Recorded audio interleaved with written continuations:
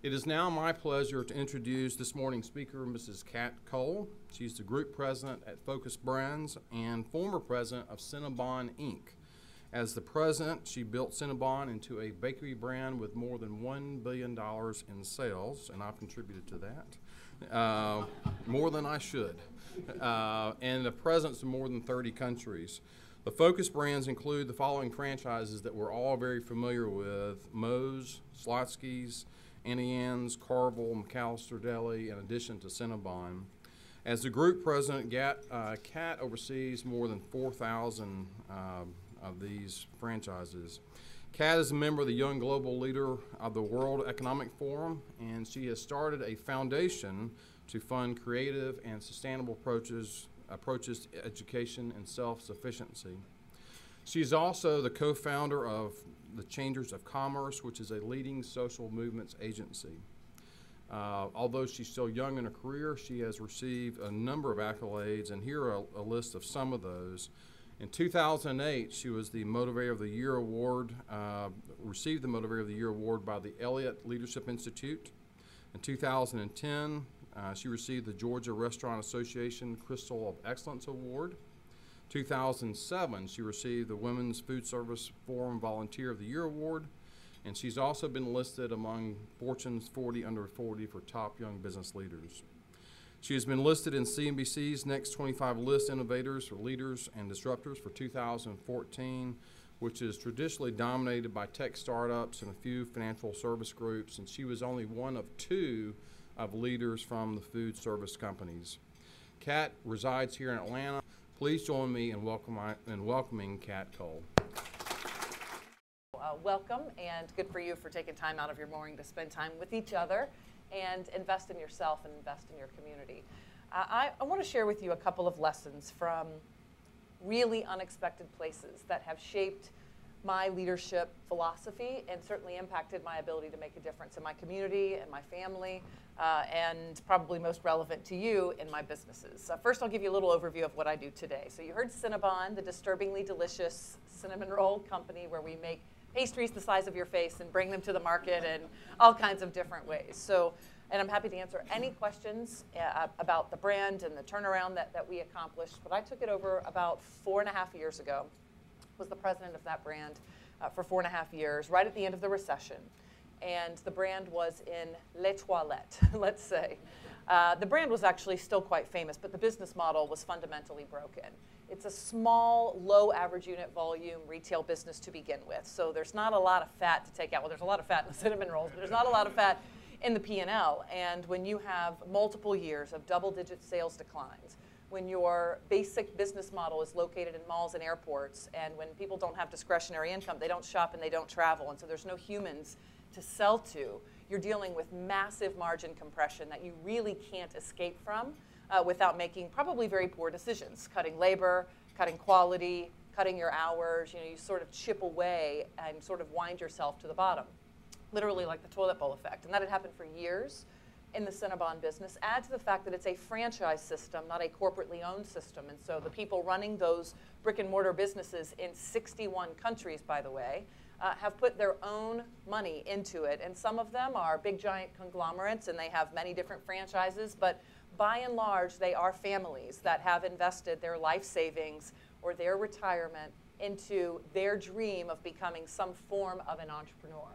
Many of them own anywhere from 1 to 3. They don't own 10 or 20. They're not big giant corporations. So they typically don't have the capital strength to withstand that many years of back-to-back sales declines. So just the basic brick and mortar franchise business was dealing with that as a sustained challenge over many years. And actually, it wasn't very strong leading up to the recession. The brand had not reinvested in product innovation. It had become quite irrelevant in terms of health trends because of the Atkins fad, if you all remember. And I love Atkins. Rourke, our private equity firm, owns Atkins, so I eat my Atkins bars and then I go eat Cinnabon, and it all balances out. But the brand just really hadn't kept pace. But luckily, the brand in consumers' minds still had tremendous emotional equity because of the memory of spending time in a mall with friends or family or going during the holidays to get a Cinnabon cinnamon roll. So the brand had emotional connection, which is what most businesses and brands beg to have. They spend millions of dollars, tens or hundreds of millions of dollars to try to create an emotional connection when their fundamental business is working. We had a broken business model, but still had people that loved us all around the world.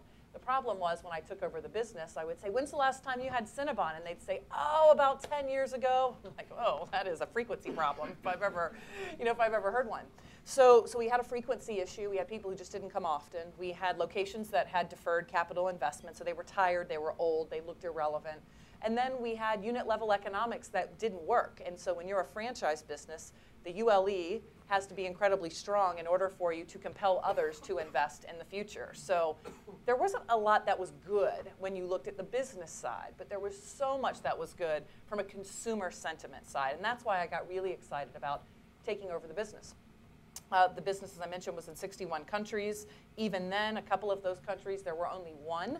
So there's one in Mongolia. There are now two. We basically soak up every royalty dollar that we get and just flying out there. Probably not the smartest expansion strategy. And then we had really saturated, very thoughtfully expanded markets, such as the Middle East, where Cinnabon had been for 20 years. We've got 140 locations in Saudi Arabia alone. So an inconsistent international expansion strategy also. A lot of flag planting, which is something that plagues businesses that start to go overseas, in particular retail businesses, because you get excited about seeing that next flag in your office when it might not be the smartest move from a business perspective to expand your brand, but emotionally it makes you feel really good. So when I took over the business, that was also a challenge, was disparate growth, not concentric, not necessarily thoughtful in all places around the globe. So there was a little bit of an international footprint issue, a lot of a business model issue, but still a brand that people loved. And when you have that equation, you've actually got a lot of very good things going for you. One is that the problems in the business are, for the most part, obvious. So you're not having to stand in front of your board of directors or your employees or a group of people and convince them that things aren't going right. It's much harder to innovate and to create step change in an organization that has had sustained success, in my opinion. And so this was a business that was sort of going this way. You just point out to everyone that the train is going on a 45-degree slope from here to here. And they say, yeah, you're probably right. That probably means the things we aren't doing aren't working. And so I was able to leverage that many years of challenges to warm the community up, the franchisees, the employees, the investors, the stakeholders in the business, to help them see we needed not slight incremental change, but radical change to evolve the business, but not radical change in terms of becoming someone we're not. And so we just spent 60, 90 days in the bakeries. I took over the business, did nothing but work in the business. Washed dishes, made cinnamon rolls. It's a lot harder than you would think, as you can imagine. And I grew up in operations, so that part was easy for me, but what was hard was getting out what were the right first things to impact. And we made a couple of really important changes. One, the brand was famous for this giant classic cinnamon roll. Who knows how many calories are in a classic Cinnabon cinnamon roll? By a raise of hand. Free Cinnabon for you if you guess. You might not want it after I tell you the calories. 1,500, 1,200, 2,000, 2,300. I love it. You guys are making my job so easy. 880. Well, look, it's like a light dessert now. 880 calories. And so what I have found is, by the way, everyone thinks it's 2,000. So when they see 880, they go, oh, that's not so bad. So low expectations. Yeah. I have been a fan of low expectations for a long time. So that still, even though it's lower than people think, is still a highly caloric dessert. But it's a highly delicious dessert also, and there's a lot of things that have a lot more calories than 880 that many of us indulge in occasionally. And so, relatively speaking, it wasn't too much out of the ballpark, but the issue, as I mentioned, was frequency. When you have a retail business that's already, its footprint is in an infrequent venue, the average mall shopper, frequent mall shopper, comes once a month. The average QSR, so think fast food, is often, if you're a breakfast consumer, is 2 to 3 times a week. If you're a lunch consumer, is 1 time a week. And the best I could even possibly have from you is once a month. Then add to that we're an indulgent, infrequent brand in an infrequent venue, and the average Cinnabon guest visits 2 to 3 times a year. And that's for people who love us. Most people visit once a year. That's part of why we're located in high foot traffic venues with unique feet. So I may only get you once a year, but there's lots of unique people coming through those venues. And so when a business model has that structure, infrequent venue, infrequent visits, there are so many fundamental marketing practices and communication practices that must be thought of differently because I don't get to see you often. And oh, by the way, the franchise business, even though we had a big footprint, was quite small, and so there's no McDonald's-size marketing budget. To market about 600 locations in just 50 states, the advertising fund was barely over $2 million. That's not a lot. McDonald's, as an example, will spend $100 million in just a region for just a tight concentric group for a year. And so the ability to market, the fundamental frequency of the consumer, the basic business model, all of that was essentially flawed and not working effectively together. So the question then is, well, do you just put a bullet in it? Or do you actually do something about it? And to me, the potential was so obvious. Once I got into the business, I asked a couple of key questions. One was, what do people ask for that we can't give them? When do we have to say no? It's one of the most powerful questions you can ask your business at a minimum on an annual basis to the people who are close to the consumer. Because if you're getting requests, for some reason the consumer thinks you should or could be offering it, and if you have to say no consistently, that might be a market opportunity. One of the things we were having to say no to was, do we have smaller portions? Now, actually the brand had a Cinnabon, which is only 320 calories, for 25 years. But for some reason, the leadership of the brand had never mandated it be carried consistently. So the irony was, we had the answer to the #1 request of the consumer, and we simply hadn't mandated it. The reason we hadn't mandated it was we were a franchise system. And so the franchisees said, why on earth would I put something on my menu that allows people to spend $2.50 when right now I have something that forces them to spend $3.50? So these are really smart business people with their life savings involved. But it took a leader to come in and say, I know you're afraid of trade down. I know you're afraid of X% of people spending $2.50 instead of $3.50 in an already very compressed economic environment. But what you aren't seeing is the hundreds of people or thousands of people that you aren't getting at all, the $0 they're spending, because you're not offering them the lower price, lower calorie, smaller, more portable, more shareable, fill in the blank, all of the attributes that the market wants, because you aren't offering that. And oh, by the way, when you have that smaller entry tier product, they might actually get a nice coffee or a beverage that many of which of our locations were pretty famous for. So by simply listening to the consumer, but via listening to the franchisees and the employees, we just said, we'll just make whatever we already have national. It created a 6% sales lift. The brand had not seen that type of a sales lift in 15 years. One product. Now there was a fundamental issue, which was we didn't have a really good mechanism to tell people about it. So one of the ways we did that is we partnered with Burger King, launched the Cinnabon in 7,100 Burger Kings, which, as you can imagine, to my franchisees felt quite threatening and frightening because we had a branded product in another restaurant's menu. But not only did it create an incremental 3% sales lift for my entire franchise system, it provided almost a 2 to 3x EBITDA growth for the brand.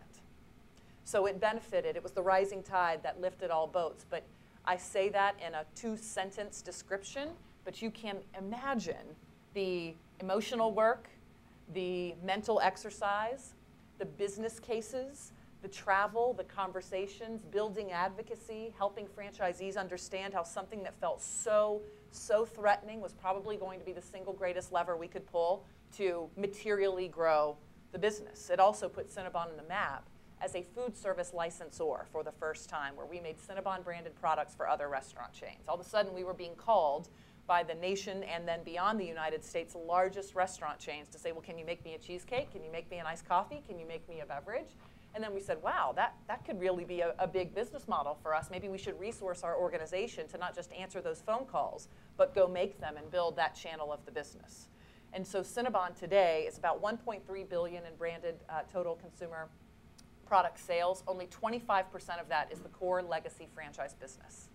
Yet it's what we're famous for. 75% of the $1.3 billion comes from innovation channels, primarily developed over the last 4 years. Making products for grocery. If you've had Cinnabon International Delight Coffee Creamer, it is disturbingly delicious. Cinnabon vodka, so if you want fat-free Cinnabon, you can have our vodka. If you're into that kind of thing. We have Cinnabon K-Cups, so we partner with Green Mountain. Cinnabon is the depending on the month, #1 or 2 flavor in the Green Mountain coffee system, which is a pretty big deal considering they're the largest single-serve player. And so we got really smart about what we owned as an equity. Then we got honest about where we had the permission to travel and where we didn't. We put those things together, developed a group, a team, and a strategy, and went after those channels. And today we are literally the largest restaurant-based licensor in the world, with about $1 billion in licensing. And so we did that with Cinnabon. Franchisees improved their financial health, best 4.5 years they've had in literally 20 years. And now I've recently moved over to be the group president of Focus Brands, which is focused on all global channels for all 6 of our brands. So that's what I do. That's a little bit of the Cinnabon story, the innovation story. So if you have business questions around that, I'm happy to answer those. But probably what's more interesting is how I got there. And I just turned 37. I took over Cinnabon when I was 31, about to turn 32 as a president of that company, and helped shepherd all of the growth I just described. And so it was really interesting having such a young point of view relative to my peers, but having such big, deep, complex, systemic business challenges. And so I get a lot of questions around, well, what set you up to do that, and how did you know to do these things? And the lessons truly have come from the most unexpected places. So the first place my business lessons have come from is my mother. My mom, when I was 9 years old, came to me and said, that's it, I'm done, we're leaving. I am the oldest of 3 girls. I have 2 younger sisters. And what she meant was we were leaving my father. My father was and is a very sweet and wonderful man. But at the time, he was an alcoholic and a horrible father and husband. And my mother had essentially been raising us on her own, and I was the father figure at the age of 9. And so she finally got the courage to leave. My mother was a secretary. She was the youngest of 6 children. She herself had been raised by a single parent since her father died when she was 3. So we had no resources, no money, no place to go. Literally everyone on both sides of my family lived in trailer parks. They could barely support themselves. My father actually, ironically, had the best job of anyone on both sides of my family. And at the age of 9, when my mom told me we were leaving, at the age of 9, I did not cry. I did not get upset. I looked at her at the age of 9 and said, what took you so long? At the age of 9. And while I didn't know it was a business lesson then, as I grew up and reflected upon my very unique past, I realized that was the first place where I was fundamentally shaped, and it shows up today in my leadership style, which is the people who are closest to the action or the transaction, wherever the action is, wherever the thing is happening that makes money in a business. Whoever is closest to the action knows what the right thing to do is in the business long before you do. I knew it was time to leave long before my mom came to those terms. She might have known it, and she was the leader that could make the decision, but she wasn't close enough to it frequently enough to really say this is unacceptable. My only best alternative is to go. She was filled with other inputs that essentially netted out to make her believe it was still better to stay than to go.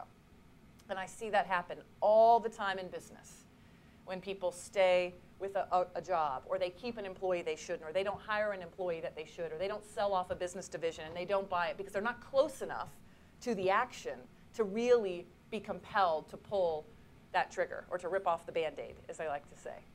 And so as you look at your career and your business, the trick is staying as close to the transaction as you can, or as is appropriate.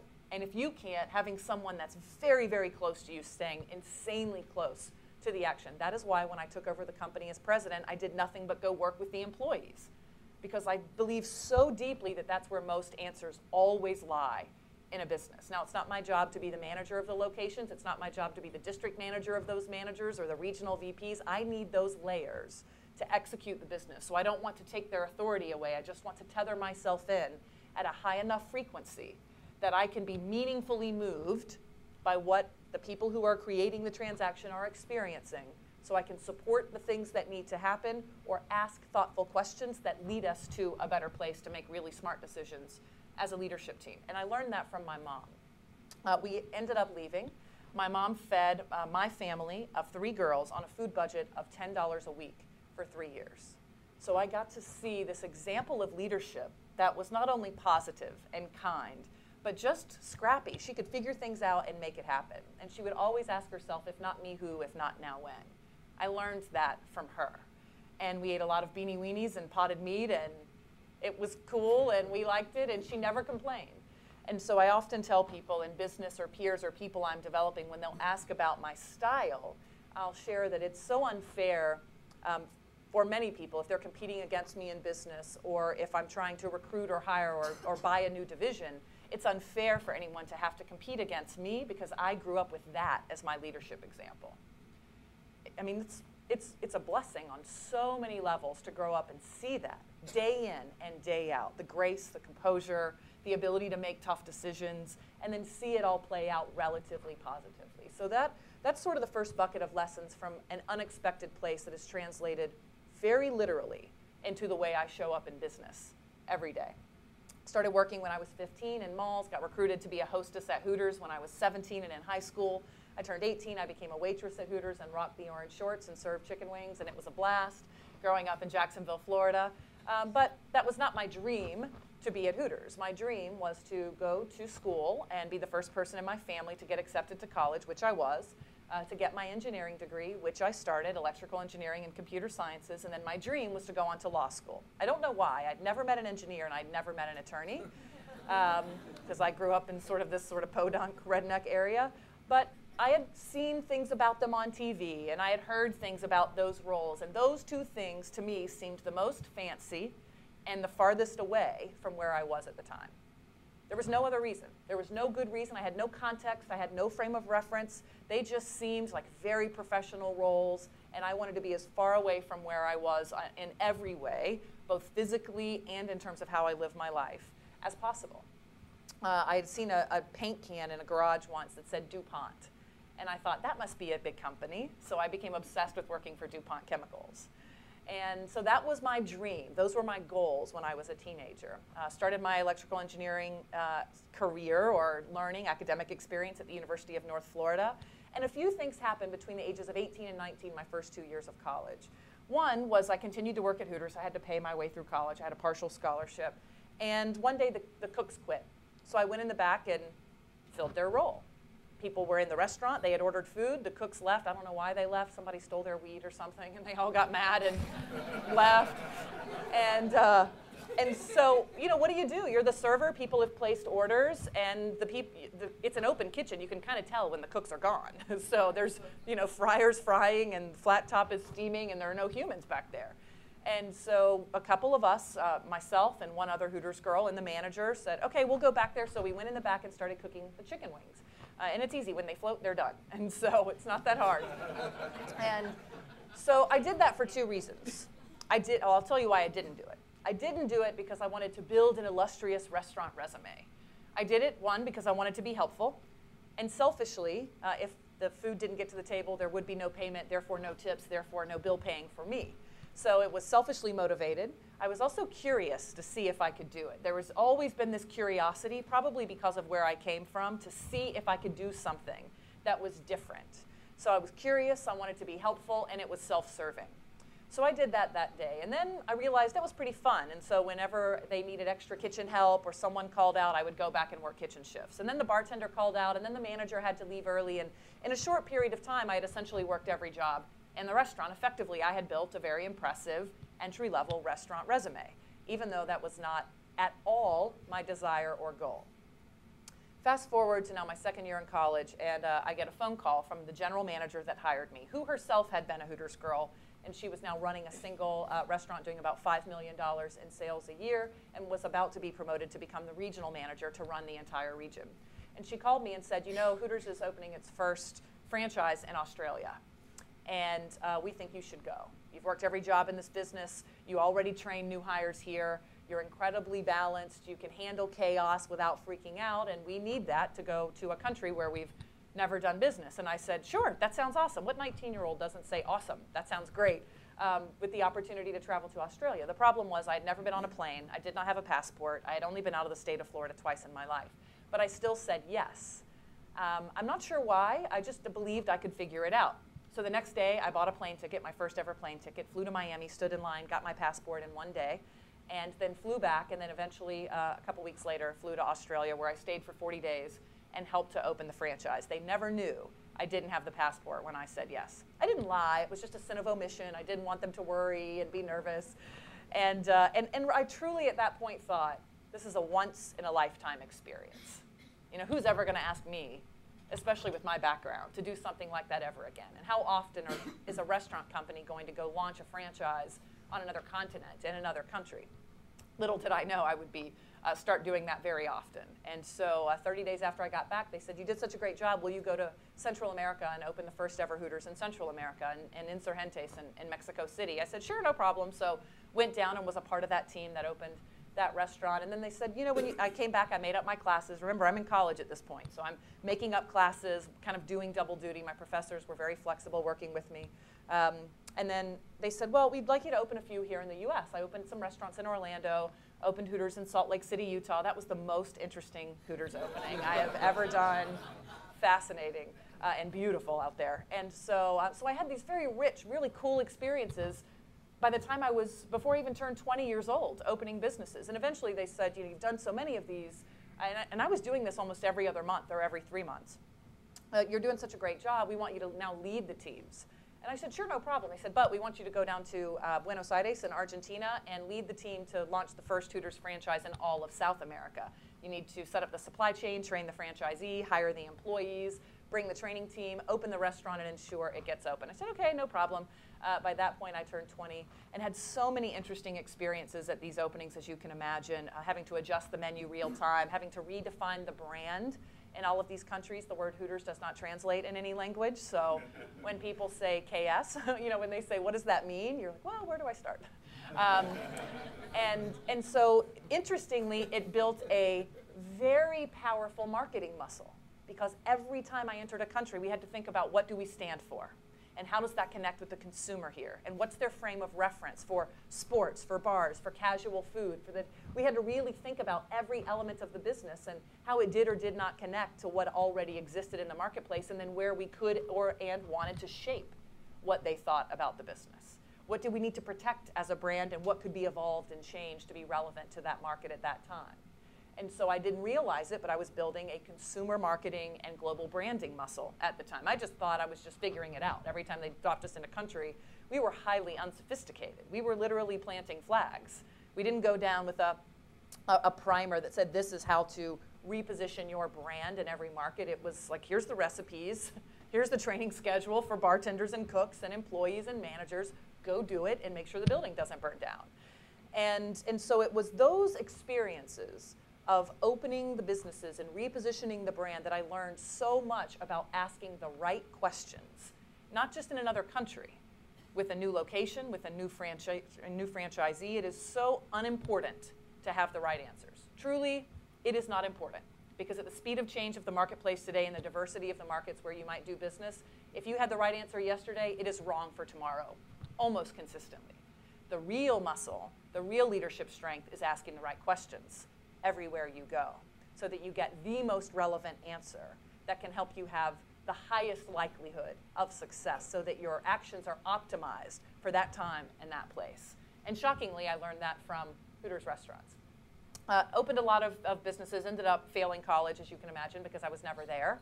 And so I dropped out at the age of 20. I moved to Atlanta. That's how I got here, because I was offered a corporate job to run global employee training for the company. So I took that job at the age of 20, moved up as the company grew. I always tell people, you know, joining a growing company has its benefits, no matter how unsophisticated they may be. And so they needed people, and they needed people that knew the brand. And I might not have been the most qualified on a piece of paper, academically or with pedigree or experience, but I was insanely qualified as it related to my actual accomplishments and my ability to get things done in the organization. And so I became one of the 5 vice presidents at the age of 26. The year we hit $800 million in revenue. We grew that company to $1 billion in revenue in 33 countries.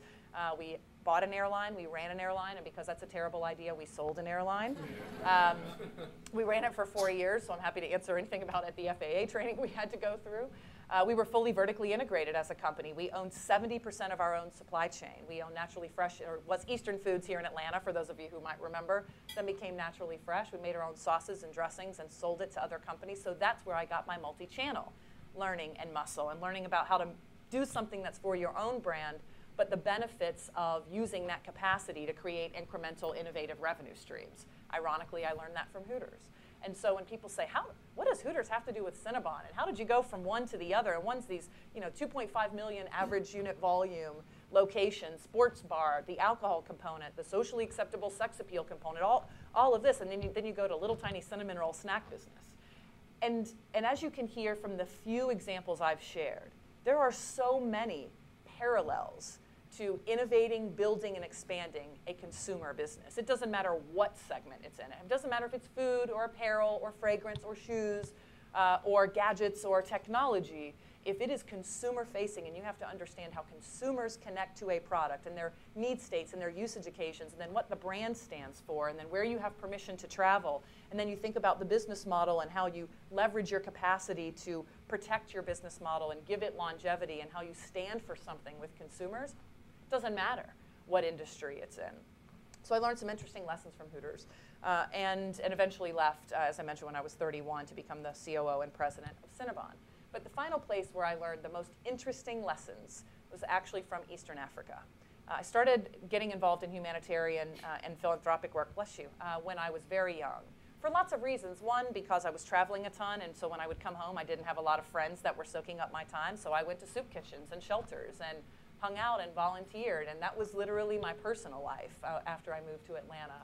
I went through tough times when we changed CEOs at our company. We had a not-so-great executive in the company that worked for our CEO after our CEO passed away suddenly, and he had his favorite group, and he wanted to take over the company, and it was not such a great time, and so I had to get my sense of self and my sense of purpose from somewhere other than my job, because that wasn't going so well at the time. And I really believe in diversifying your purpose portfolio and getting your sense of self from more sources than just one. You shouldn't be just defined by your work, or only defined by your family, or only defined by your faith. The trick is to diversify a bit, because at any given point, one of those things is going to be going not so well, and one's probably going to be going very well.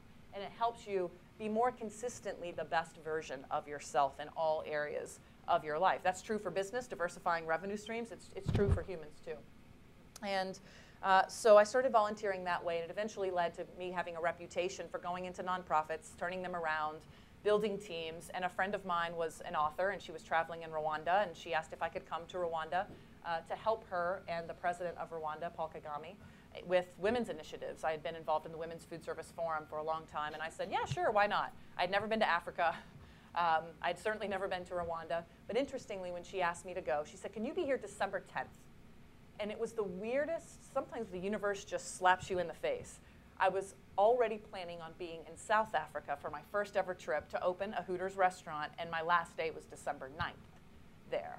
And so I was coincidentally going to be on the continent of Africa 24 hours before she needed me to be in a different country. And that was, it was almost creepy, you know, when that call came. And so I said, absolutely. So I went and, of course, fell in love with the people and the culture and the challenges. And this was at that point, it was the 14th year after the genocide. And so anyone who was 20 years old, 30 years old had grown up seeing that. And so feeling that and experiencing that and having someone selling you bread and you know that they were killing their neighbor or their family was killed by their neighbors is a very intense emotional experience if you take the time to think about it. So I grew a deep appreciation for humanitarian work in these parts of the world where the travesties are beyond what the typical developed world citizen can even begin to imagine. And so I was drawn out there many times after. I went back to Rwanda many times, moved from women's initiative work to mentoring tech startups. I invest in a lot of tech startups and have for about 8 years.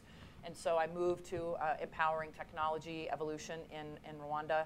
And then I had a friend say, come to Ethiopia, come to the Somali border of Ethiopia. And I said, sure, why not? I mean, there were a lot of reasons not to be on the Somali border of Ethiopia. But I went, and there were two experiences, actually there were many, but two I'll share with you this morning to wrap, that shaped me deeply as it relates to business and leadership philosophy. And one was I brought with me several people who had never been to Africa. And the Somali border of Ethiopia is a horribly difficult way to experience what is an otherwise beautiful and complex continent for the first time. And so I bring my friends, and we're literally stepping over people who are dying. So we are in this small market at this small village, and there's a woman who has probably had her child 2 or 3 days ago, and they are both very clearly dying. When you're in that environment, death is, there's no question. This isn't a sick woman, this is a dying woman. And my friend freaks. She'd never seen something like that, and I literally stepped right over them. And she said, how can you do that? You can imagine the moral discussion that ensues. And I said, let me tell you something. And I pulled her aside and said, she said, I'm going to give her my money. I'm going to give her my money. I'm going to bring her food. I'm going to do whatever I can. I said, if you do that, we will be physically swarmed and attacked by everyone in this area. So you're going to put my safety at risk and yours. And you're not going to have the money that we need to go buy the supplies for the much larger village of many more people that we will be able to not only impact, but help them save themselves. It's not that her life isn't important. It's that we have to make a decision with limited resources and time and think about our safety. And she looked at me and said, I don't care, because she was so emotionally affected by this, and literally emptied her pockets and walked over and said, take this, I'm going to go get you water. And we were physically swarmed.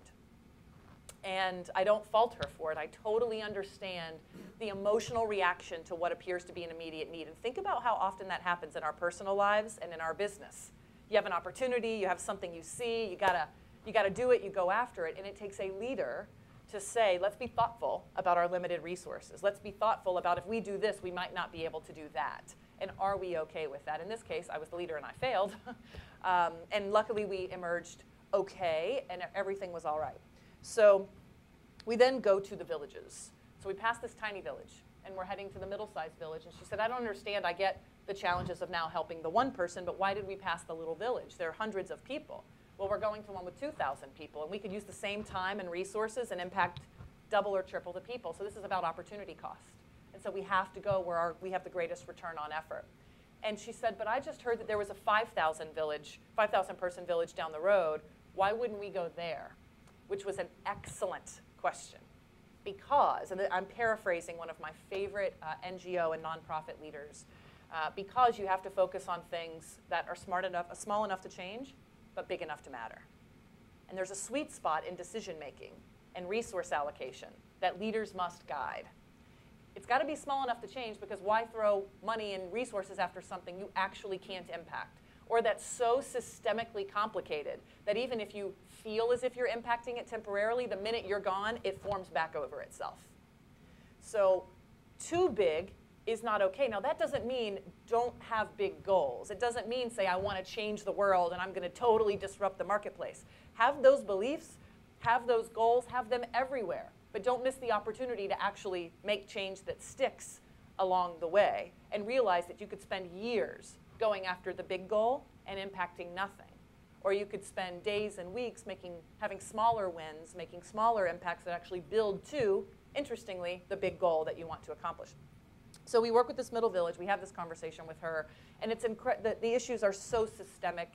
They have no money. The coffee prices have plummeted, so they've pulled out coffee fields and planted a narcotic called chat that everyone chews, and it makes them totally worthless in terms of work and energy, and then they sell it to the Somalis and to Al-Qaeda, and it's just everything about it is bad. And anything that's bad grows without water. And so this thing grows everywhere. It's this cash crop. And so you've got people who are living off of chat, and they're not doing these other things that would help their health. They're not growing vegetables because they're growing chat, and so we're negotiating with them to pull out the chat and plant tomatoes and onions and lime trees. And my friend crosses her arm and says, I'm not negotiating. I literally feel like I'm negotiating with terrorists. Why would I invest my money in helping people build irrigation systems and training them when they're sitting here right in front of us chewing this narcotic and selling it? And I said, well, and this is so true in business. I dealt with this so many times with my franchisees. We have two options. We can either fold our arms and say all or nothing, my way, not your way that you've been living off of for decades or even centuries, but I'd like you to stop all that because I want you to do something different. Or we find a way to find, and please remember this phrase, compromises we can be comfortable with, but only in the name of progress. So don't compromise if there's no progress. And don't make compromises you can't be comfortable with and walk away from and feel good about. But if this is a compromise we can be comfortable with and it creates progress, we will be one of the few that actually make a difference. And you see this in our government, stalemates and issues where people won't make a difference. You see this in companies where leaders who maybe are legacy leaders and just are so afraid of hurting the baby and taking the eye off the ball. You see it where people who lead only innovation don't have appreciation for the legacy division of the. You see it all the time. You see it with us, with our own health as humans, the things we know we should do or we should trade off a little bit, but we say, no, I'm not totally changing my life and who I am. So it's human nature. So we sat down and said, okay, because what we were doing was an irrigation project. The irrigation that we will work with you on, that they have to pay for and they have to do the work, but we will guide, cannot water the chat. So whatever water we bring, it only can go to these new fields for the vegetation. They said deal. Of course they said deal. The plant doesn't need freaking water to grow, but it made my friend feel better. So I said don't water the chat. And sometimes you give people wins. It might not actually be a real win, but if it's a win to them, especially in negotiation, you think about that. So they said, okay. Then we said, for every hectare of vegetation that grows, they didn't believe it would grow. For every hectare that grows, you will cut your chat fields by a third. And they agreed. We went back 18 months later. You wouldn't believe the vegetation that had grown. 50% of the chat fields were gone. Not only that, because we had focused on a village that could actually handle the change, small enough to change, but big enough to matter, they then went to the smaller village and taught them the same skills. And the big village was coming and buying the seedlings from the middle village. So by focusing on the right thing, we impacted everything. If we had focused on the wrong thing, we would have affected nothing. And I see this happen every day in the corporate world. People not focusing on the right thing. They're chasing, the work becomes the purpose of the work. Do you know what I mean? Instead of asking, is it really making the difference that we want it to make? And I have all kinds of Cinnabon examples of that. But those are two lessons that stood out to me so much. This compromises I can be comfortable with, but only in the name of progress. Think about what I had to do to get the franchisees to move along. Trust me, there was a lot of bartering and a lot of negotiation. And okay, what do you need and what do I need to move the whole company along? And this concept of small enough to change and big enough to matter. Be comfortable and proud of small wins because they're often the path to the big win. So I will stop there and open it up for questions if you have any here with the group. Bueller, Fry. And we've got a microphone. Oh, there's some over there. Be about Africa, Cinnabon, Undercover Boss. I'm happy to answer any questions I can legally answer about that. Hi, Kat. Hi. I'm impressed with your brand, your personal brand, if I may use that term. Mm-hmm. And I work in helping MBAs that have recently graduated in finding work. Many times they have certain ideas of what they want to accomplish, mm-hmm. and sometimes their backgrounds don't necessarily fit with those goals. You have talked about a number of things where you've put together a purpose portfolio and you've really looked at how you've learned things and those lessons.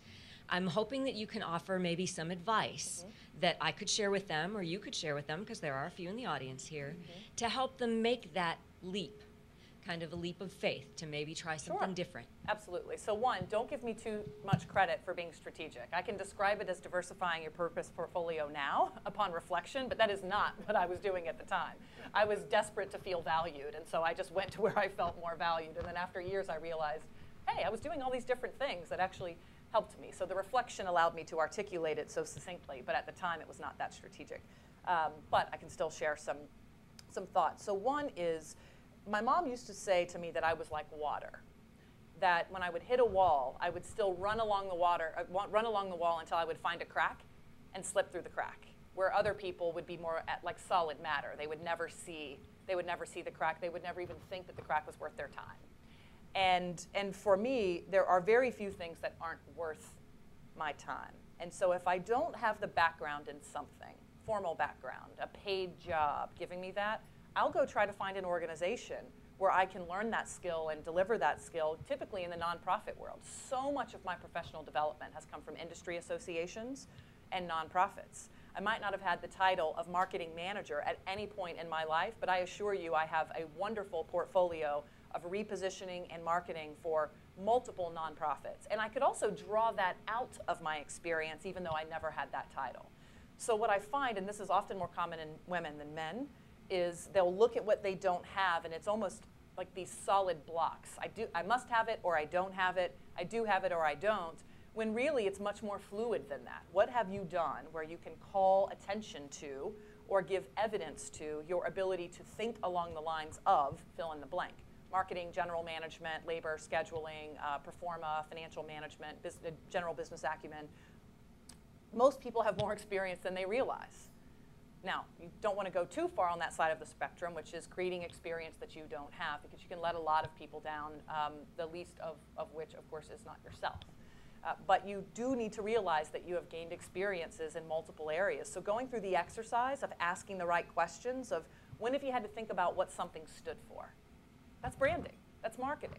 When have you had to think about what it stood for and how to get people connected to it? That might be something you did in your community, with your church, with your school. There are so many ways you could go deep, but someone like you is in the beautiful position of asking those questions to pull it out. And then if it's still pretty light, go to a nonprofit. There's a lot of nonprofits that have needs. They have needs of smart people who can help them think critically about important work in the community. And you literally can just go show up and say, I'm a pretty smart person and I want to get more experience in business and I'd love to help you work on your branding, your communication, and your marketing, or whatever the functionality is. So I would push back and challenge them to think about their background to see if they have more experience than they think. And if they don't, go get it. Don't wait for it. It's not going to show up on your resume, miraculously.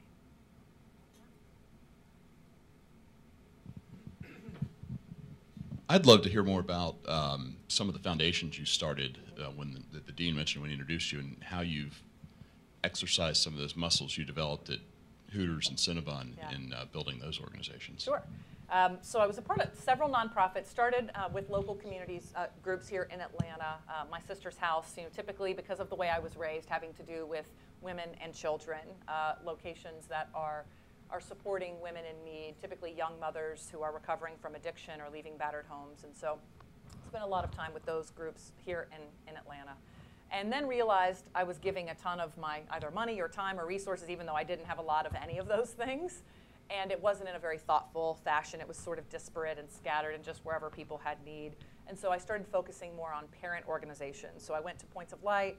I went to the care organization and looked at buckets of activity where I really wanted to impact, and then started focusing on women and children, and then self-sustaining activities through education. So over time, what's happened is I've migrated from directly helping and giving to people who are in need to moving to what's the rising tide that lifts their boat, which is typically some form of education, in particular non-traditional skill-based education, because that becomes self-sustaining. And then not just education, but education that has job placement as a part of the program. So I am starting my own foundation that pulls together all the work of those many nonprofits and organizations that I've supported that will support people in need who can't afford typically non-traditional education. So writing scholarships, writing grants, that gives them 21st century skills, and only with organizations that have at least a 90% job placement rate.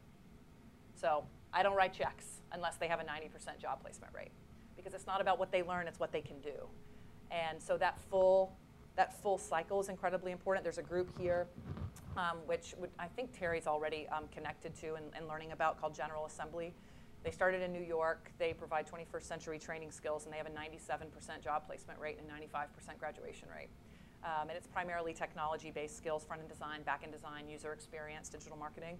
And, but it's $10,000 for 12 weeks, and a lot of people can't afford that. And so I'm focusing scholarships on women and minorities, in particular mothers. So I've got this filter, minorities, then women, then if you're a single mom, you're definitely getting the check.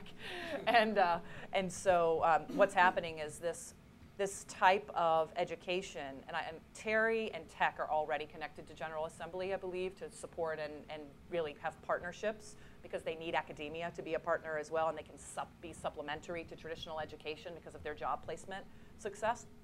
That type of thing is where now I want to spend my time, and it's connecting to the startups that I invest in. So it's my own personal foundation to fund self-sufficiency through education, and then I work with Global Hope Network International for the work in Eastern Africa, the CARE organization here based out of Atlanta, but for the United States. So I try to keep a good amount of philanthropic and foundation work happening in our backyard.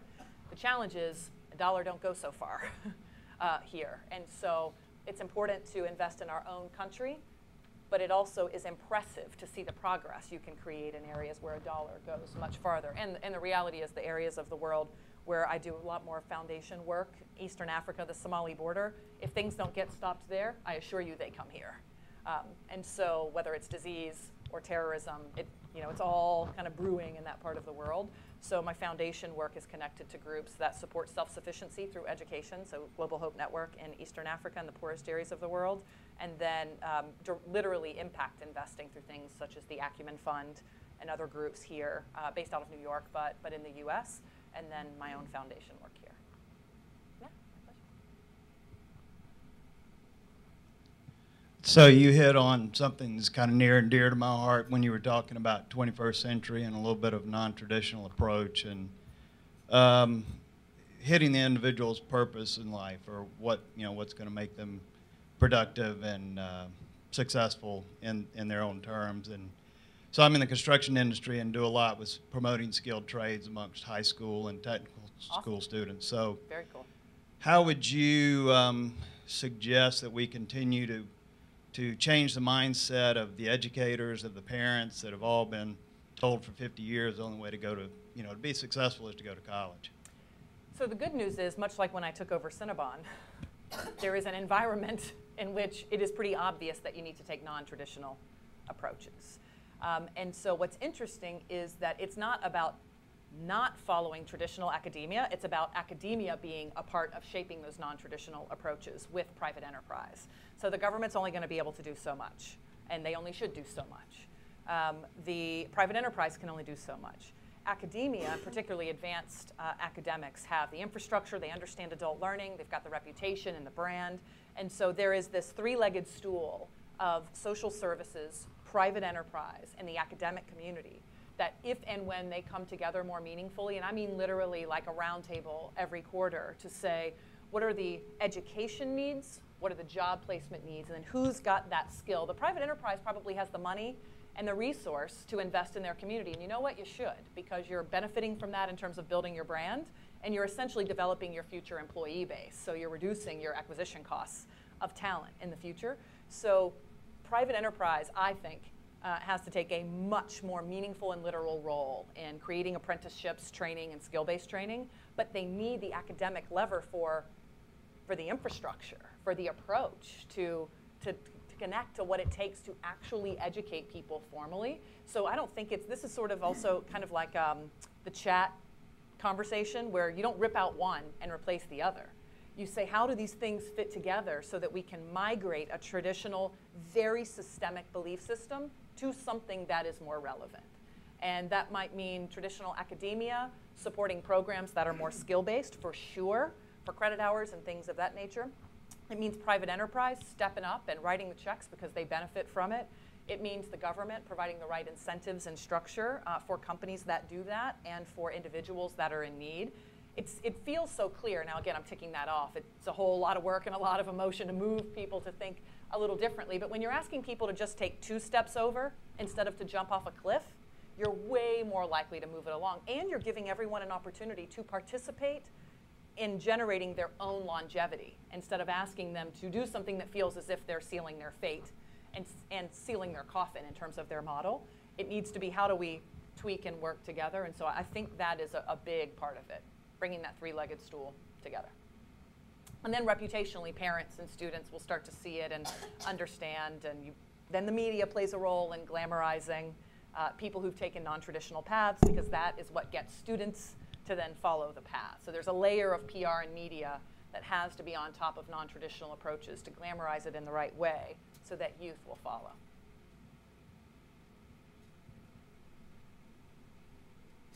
Good morning. I'd love to hear a little bit more about how you sold the idea to the Cinnabon franchisees of having Cinnabon products in Burger King and that kind of thing.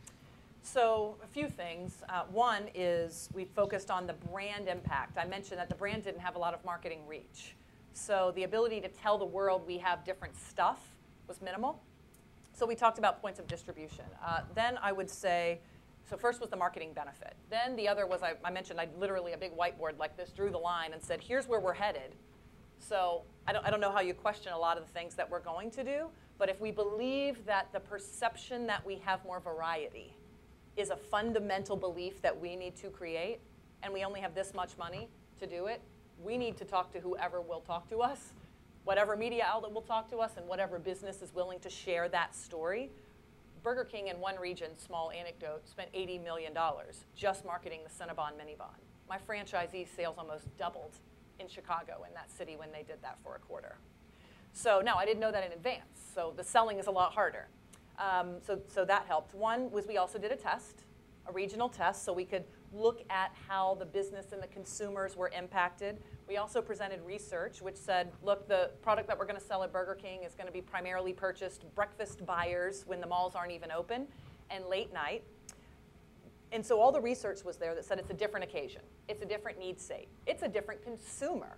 Everything about it was different. But when you're talking about conversations such as this, they aren't logical, they're emotional. So you get filleted if you don't have the research. But if you do have the research, it actually doesn't get you very far. But you need to have it anyway because it's the responsible thing to do to make the right decisions. So one was having our ducks in a row in terms of why is this good for the consumer? We started with the customer. People want Cinnabon and they can't find it. They don't go to the mall to get it. This is easier for them. This is a group that can execute this. So we started with what you should always start with, the customer. Then we built to the business. What can the business not do without this? What will this allow us to do? Then we said the magic words, which is here's what's in it for you. And we literally shared in the financial success. I mentioned there was deferred CapEx in the business. So we offset the cost of digital menu boards and physical plant enhancements. And literally when we sent those to the franchisees, I did not miss the opportunity to write a note that said, this comes from Burger King, to remind them to be really excited for every single Minibon that was sold at Burger King. We could have just sent it to them, but reminding them of it's these strategic alliances and partnerships that are giving us the financial wherewithal to invest in our franchisees in a way that no franchisor would likely be able to invest in a business in that condition. So piece by piece, bit by bit, we started with the coalition of the willing, the franchisees that were willing to see it was good for the brand. Then we moved to the less willing and used more compelling research and work. Then we went to here's how you share in the success. And there was still a sliver that hated it. But what they didn't hate were the commensurate sales increases that happened. And that was a 3-year contract. It lived its 3 years. It's done now.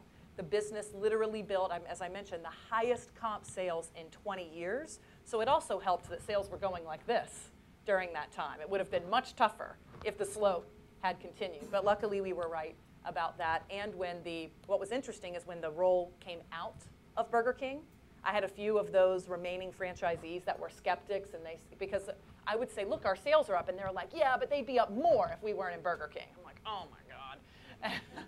So I said, okay, then when it goes away, your sales should skyrocket, right? You're saying this is a ceiling on you, and it's keeping you from going from 10% comp sales increases, which is industry leading, by the way. You're going to go to 12 or 15 or 20. Nothing.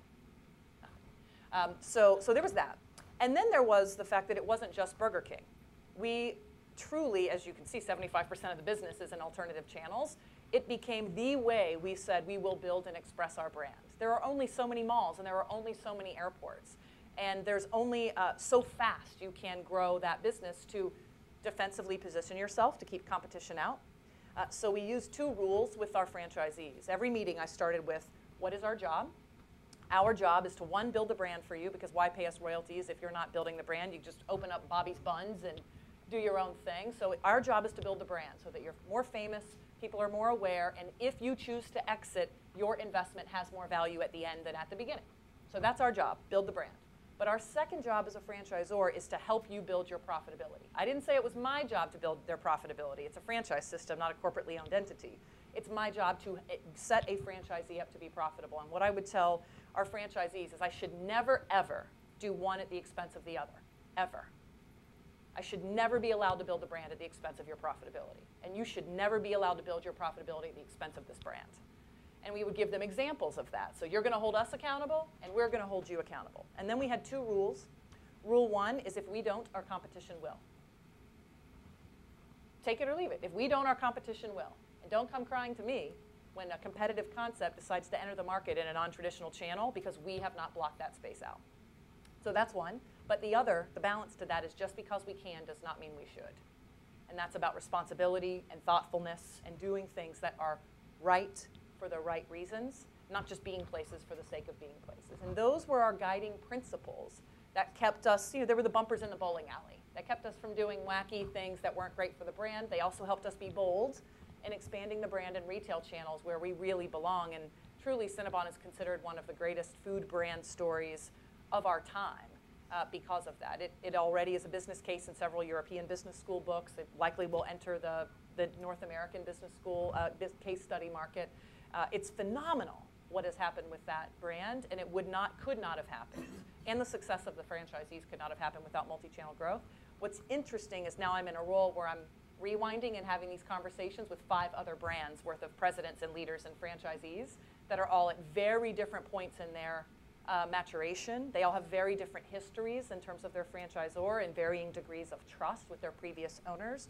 So the good news is we've got a very compelling story with Cinnabon to where they're all saying, we want that. We want to be that famous. We want to be in that many places, and we want to share in the success. But when it comes down to the blocking and tackling and doing it, it's still an emotional conversation. So it doesn't matter how smart the leader is or what your business model is, without a high EQ, without the ability to understand the emotional equation going on underlying anything, you couldn't make any change in the business.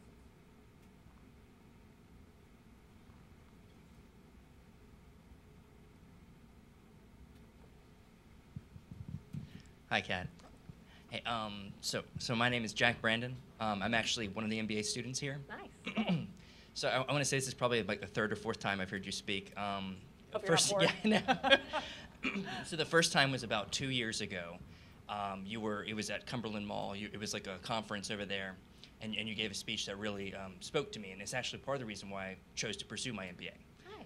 So that was one thing, and it was actually I was starting my first tech startup actually. Awesome. So I was advertising for my first tech startup, which I then have now sold and get ready to start my second tech startup. Good for you. Thanks. Cool. So my question for you would be, can you speak a little bit more about your tech startup experience? Because this is the first time I've ever heard you mention it before. So. Yeah, it's I always say don't ignore the universe when it pulls you in a direction, and I never have. The universe comes calling and I follow. It really started just a couple of years ago. Although I've been involved in tech startups for about 8 years, the strategic involvement, that now me looking for it and them looking for me, happened over just the last couple of years. And it was accelerated by being on the Fortune 40 under 40 list, because it is basically tech. It's like all tech. And I am the weirdo in that group. There hasn't been a food person or a chain person on that list ever. Coca-Cola, I think, once. So I am the weirdo, and that community loves weirdos. And so even though I stand out, they were like, ooh, shiny penny, when I came in. And so they would all come up and say, oh, can you help us think about our brand and our positioning, and especially the direct-to-consumer tech businesses. So anything that's e-commerce, any type of kind of SaaS as a service platform for consumers. And so they just started asking me for help. And I started giving them advice and having lunches, and it was helping. And then I saw, I'm helping you a lot. Maybe I should share some of the benefit here. And so I became an equity holder in a few of the companies through Sweat Equity. And then that brought me into the community. And then they said, well, I have this startup that's really cool, and they're in a seed round. Do you want to look at them? And so then I started getting tossed opportunities for seed rounds and Series A. And then I invested in a venture capital firm out of Boulder called Merge Lane that focuses on women-founded startups only. It doesn't have to be all women, but they have to have a woman founder. And then out of that, so I'm invested in the VC, and then 2 of the companies I was so impressed. It's an accelerator also, so I'm a mentor for accelerators around the country. And I fell in love with 2 of the businesses, and so I invested directly in addition to the VC. So it just sort of evolved, and now I co-hosted the Hack ATL here in Atlanta. I co-host hackathons around the country. I sort of bring the direct-to-consumer business perspective to the hackathons, and I've indoctrinated our organization with a lot of the practices of the technology industry, such as the lean startup model and hackathons and things like that have helped us operate differently as a company. So and anything I do that feels very disparate, people go, seems like your life is here. What are you doing over there? They're actually all quite connected, and if they're not, I make them. And I take whatever's learning there and then bring it back so we're better as a company. So that's how it got started, and involved in a lot of direct-to-consumer businesses. And 2 of the businesses out of Merge Lane, Havenly is a direct-to-consumer site that does in-home design. So for a couple $100, you literally get a whole design, and then you can link to buying that merchandise also. And in I think their last month, they had over $1 million in sales, and so they're just cranking and tracking. They don't even have a fully built app yet. It's all web-enabled. And then Tomboy X is e-commerce. It's sort of a gender-neutral clothing company that is growing like a crazy, crazy multiple because of the demand for that. And then there are others, a mobile loyalty company called Relevant Mobile that I'm an advisor to, and they do social, local, mobile, all loyalty, integrate mobile payment, total open system for the retail business. And there are several others, but. Yeah. So you wear so many different hats. We're also making wondering, how do you manage your time? What's your personal strategy? Yeah, so time management. I don't necessarily believe in time management. I believe in a great degree of attention to time. But for me, it's more important to manage energy. It's energy management. So where am I going to get my energy, and what things will I do that pull my energy away, and how do I balance those things? And so that speaks to who I spend my time with, where I go, how long I stay, what my role is, and it directly affects my time management, but I start with energy management. I don't know if you all have read Arianna Huffington's book that just came out, Thrive. It's fantastic. I really believe in this shift in focus to wellness. When people say work-life balance and how do you separate work from life, it's kind of weird. Work, personal, harmony, I kind of get at that.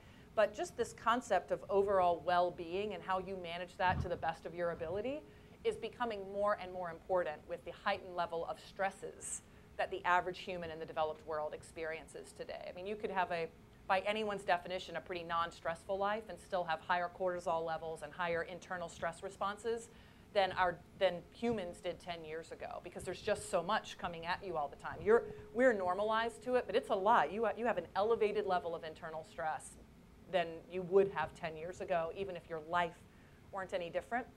So managing that through social relationships and being healthy and exercise is so important. I can't bring the energy that I bring if I don't have that as a foundation. So people say, oh my gosh, you must not sleep. Oh, I sleep. And you can tell if I don't. And the minute the wheels go up, my eyes are closed. I'm always looking for little moments to just quiet and rest. And I take those moments as often as I can. But then life is hectic and busy. And so there are a few tricks. One is don't be too hard on yourself. I'm just not that hard on myself. And if I notice that I'm not able to keep my commitments or things start getting pushed a little bit, then it's my job to pay attention to that and scale it back. The second is to keep people around you who are willing to be honest with you. So if you're not showing up in the way you need to show up, family, friends, your coworkers, you've got somebody who's going to be that mirror for you. You should be able to notice it, but you need those people around you that say, hey, you're not around a lot, Mom, or hey, I'd love for you to spend more time with the employees here. So those two things have always been very helpful for me. Not being too hard on myself. I'm one person, but I need to manage my commitments, but having people who are willing to be honest with me. This will be our last question. Good morning, Kat. My name is Ava. Thank you for your visit this morning. I'm an MBA student here, and I'm curious to know, you were already an accomplished business professional. What motivated you to earn your MBA, and how did it benefit your career?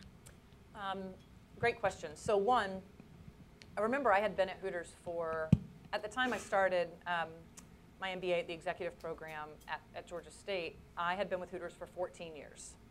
So I had essentially worked in one company most of my professional career. And so I had this inner question, which was, could I duplicate this success somewhere else? Am I really good at my job because I'm actually really good at business? Or am I really good at it because I just know everyone in this company and I've grown up with them and have the relationships to get anything done? I thought I knew the answer, but I wasn't sure. So one, it was about proving it to myself, to getting the benchmarks and the best practices and being around other professionals also seeking both an economic but more an academic advancement. And I needed that for myself. The other was I had a recruiter in the industry who had tried to pull me away from Hooters for the longest time. And she said, you've built an incredible reputation for yourself in the industry. People know, even without your degree, the fact that you're a college dropout, they know all these things. and they would still put you in a position to possibly run their companies because of your experience. But the minute you try to go beyond this industry, that is going to matter a whole lot less. And so she just said, you need to think about that. You need to think about the fact that it would be a shame to have a door not open to you where you could actually walk through and make a change because you haven't pursued and finalized your academic evolution, essentially. And so it was those two things that caused me to pursue the MBA. The experience, as I know you all are experiencing here, is phenomenal. It is shaped by the faculty and their business experience and their ability to bring real-world application to the table, which is typically at the highest levels in executive MBA programs. And then your cohort, your peers, people who are very different on very different journeys, and learning from them and being reminded that sometimes you get a little comfortable in your company and in your role, and when you have to get work done with a new team, it's a brutal mirror of your style and theirs, and so it's a beautiful personal development opportunity. And so out of that, I built relationships with faculty and cohort that helped me think about business differently, and truly had a personal growth experience through that as well. But I didn't do it for the reasons a lot of people do. I wasn't pursuing a specific job. I was already a vice president of an now $900 million company at the time. I was not looking to leave. It was not my goal. It was those other two things that I mentioned that made me say, yeah, this is probably the right thing if I can do it. And it was particularly tough because I was the chair of the board of the Georgia Restaurant Association at the time. Our CEO had died, and we were in the process of selling our company. And so adding the MBA, the nights and weekends to it, I really didn't sleep for 2 years.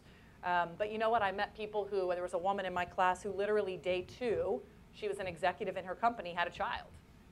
Day 2. And she finished. And I'm like, who am I to complain? You know? So getting your bar reset too on what's possible in personal and professional management is also a benefit that I took from it. And of course, the content. Because I knew the real world of business, I could shape and make things happen in any brick and mortar operation, any retail business. I also did not have the language, a very sophisticated business language. I certainly hadn't gone through formal financial training in any way. So the ability to understand capital structures, to have those conversations, not only was it fundamental to my business growth as a leader, but we were, as I mentioned, selling Hooters at the time. So I would go to class nights and weekends and show up back Monday meeting with attorneys, analysts, and investors and think, thank God I went to class because I understand what they're saying. And more importantly, I can speak in a language that conveys what I mean in a language that they understand. So I can talk about the valuation of the company in a language that will allow the most of our strengths to come through, whereas the week before, I might not have been able to. And so it was very timely in that regard also. Great. Well, thank you all very much. Thank you. Thank you.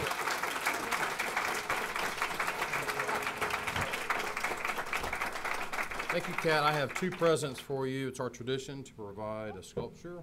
Beautiful. Note the color scheme of red and Thank black. you. Very nice. And you also will, in our new learning community, we're going to have a brick placed in your honor to commemorate today's presentation. Cool beans. So thank you very much. Thank you so much. Thank you. Very cool. Awesome.